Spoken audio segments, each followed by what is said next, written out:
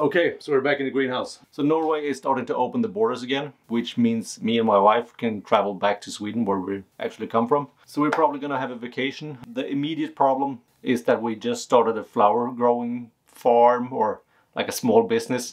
And if we're gonna be gone for 2 weeks, we need to find a way to water the plants. So at one point I was thinking, maybe I should do one of those cool, you know, with a Raspberry Pi and a pump and soldering and all that connected to my home assistant setup. Maybe do some Z-Wave or I don't know, just connecting a bunch of cool shit and making it accessible from my phone.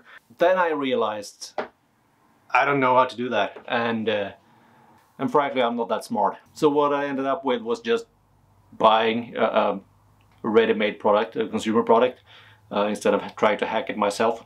So this is the, I don't know how you pronounce that, Gardena? Gardena? It's a German brand. It's very popular in Europe and especially Scandinavia, I think, and probably Germany. This is some kind of smart controller you put on your water tap outside, and this is a hub you place indoor connected to Wi-Fi, and then you can control everything from your smartphone, which is very convenient. So that's just the base unit, and then you got this bad boy. So this is actually made for potted plants. I'm gonna use it in the greenhouse. I think we're gonna be fine. I have no idea how to hook this up, so this is just gonna be a learning curve for me and hopefully useful for you guys. And lastly, I managed to get hold of one of these. These are it's a smart sensor, so you just jam this into the soil and it's gonna tell you about the moisture contents and the temperature of the soil. I think we should just get going and hopefully we can figure it out. Let's go. This is where we're going to start with the drip irrigation system, and then we're going to go all the way around. We're going to go through the stairs and all the way on that side. That's the plan. Let's open this up.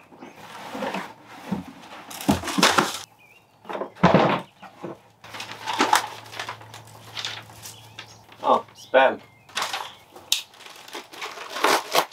Okay, that's the main connector. So this is the main line, I guess. These are the kind of drip valves. Connectors. More connectors. Oh, and then we have some kind of other drip thingies. Okay, we probably need a manual. What? Okay, so I think I figured it out. This 15-meter main line needs to go all around the raised beds. Then we're gonna use these ones and just cut this and put them on, and then we use the small line to connect to that one, and then we cut that at the length we wanted, and then we attach like one of these. Yeah, we're gonna start with that. Ah, come on, breather. Okay, let's start hooking it up, and we're gonna use these pipe holder thingies. Okay. There we go. Gonna attach one of these.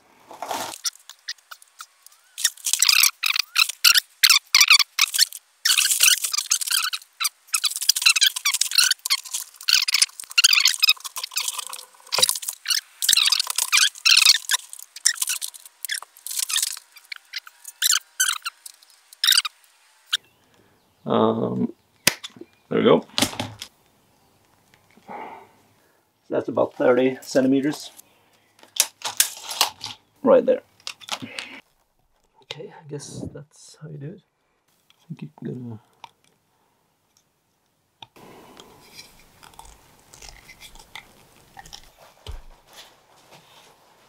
And here we go.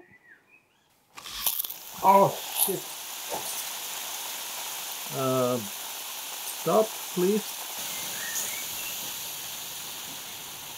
Great. Note to self for actually two things. First of all, if you're going to try this, don't put a Canon M50 right next to it, because that camera is not waterproof. Second of all, try to figure out the angle before you start the system up. So my pants are wet now. I got a fresh pair of pants on, so I had to go back to the store for the third or fourth time. Went ahead and bought 1, 2, 3, 4, 5 of these. It's like flow regulators. Because what happens is when I plug in either the 180 or 360 sprinkler thing, they're gonna get a full 1.5 bar of pressure, and I can't adjust that. I can just adjust. Is that even a sentence? I can only adjust the angle where to point the whole burst of 1.5 bar of water. But what I need to do is I need to regulate that so I don't spray the whole greenhouse with water. That's why I need these. So I need to unscrew this. So then I'm gonna put this on top. Starting the water now.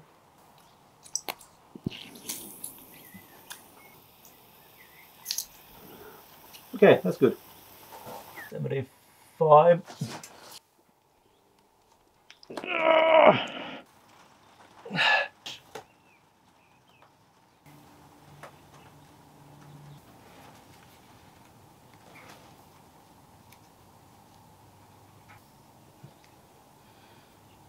So now we need to connect the main line from that corner, take it through this thick piece of wood,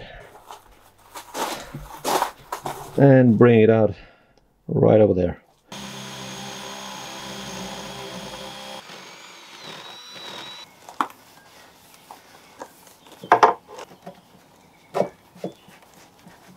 Yes!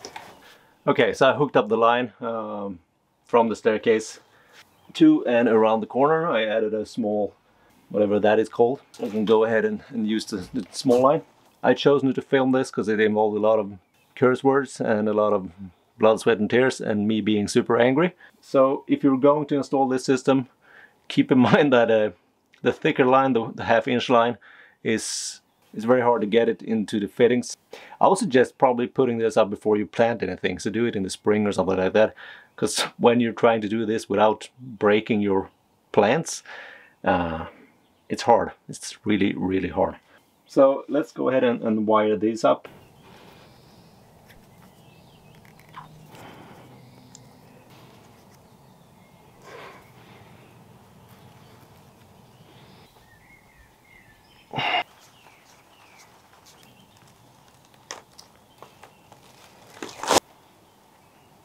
Also got the 360 sprinkler right there.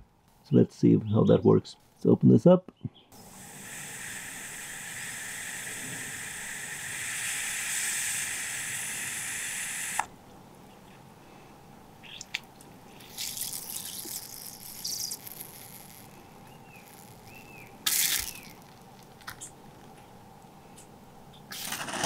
Oh shit. Okay, so now I'm gonna connect the kind of the brain of the whole thing. Let's do one of those ASMR things.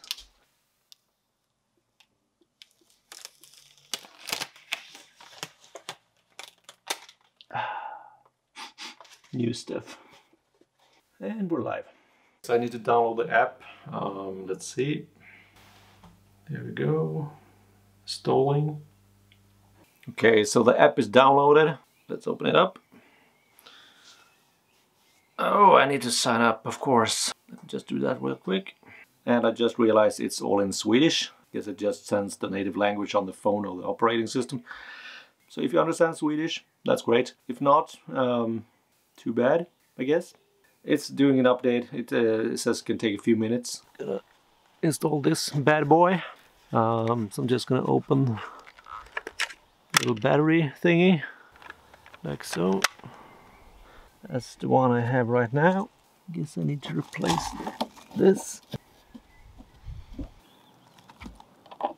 Oh, I need a second adapter. And then I put this monster on top. I guess that's it. Yeah, that doesn't do anything. Oh! It says it needs 3 batteries? 3 batteries? Oh! Oh! Okay, so there was 2 missing. There we go. Now we have 3 batteries. Okay, there we go. I can probably turn the water on. This is the app, water control. And it's all in Swedish, but this button says start and the other one says stop. So theoretically, I should be able to just start the water now by pressing start, and then I can start a manual irrigation period for 1, 3, 5, 10, 15, 20 or 30 minutes, or I can enter a new one, maximum 90 minutes. But let's say we start 1 minute. Oh, shit! Okay. Okay, so the good news, it works. And you can also override it with this button right here. This is used for starting and stopping the water manually if you just want to use a regular garden hose. So that's great. So I'm just going to go ahead and plug that in, and now we can head back to the greenhouse and see if it works over there. Before we test the water system, I just want to sync this one up. This is the sensor I was talking about. I need to pull the plastic off, because that's very satisfying. Also has a marking on it. That's the minimum level. You need to sink it into the soil. It's like half. I got the sensor right here. It's not close to one of the drippy droppy thingies. It says it's close to 22 degrees. It says it's kind of dry, but that was 3 minutes ago. So it's still analyzing. And it's also saying it could take up to 24 hours before it actually gives me the correct sensor data. Okay, so the system works great.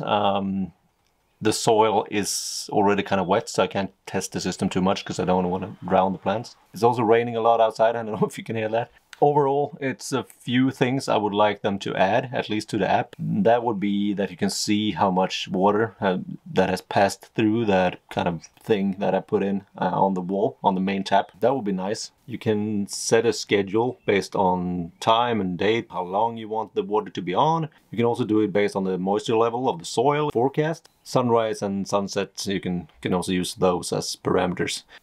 It's kind of nice, but I still want some more statistics. Oh, my back. Oh, my back. I'm gonna do a full update when we're done with the whole system. I think that's all for this video. So I hope you got an introduction and kind of first impressions from me at least. Thank you for watching, and I'll see you in the next one. Bye-bye.